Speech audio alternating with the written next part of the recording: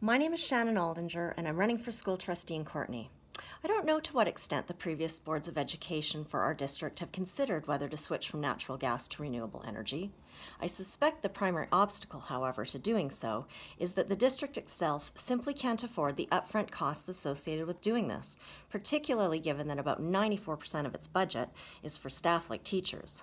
The provincial government has been developing a property loan program called PACE, which stands for Property Assessed Clean Energy, which is part of its Clean BC roadmap to 2030.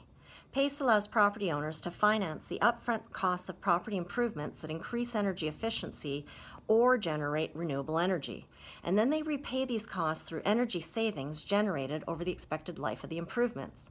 I'd like to see a similar program developed by the province to allow school districts and other public institutions to become more energy efficient and to continue to reduce their GHG emissions.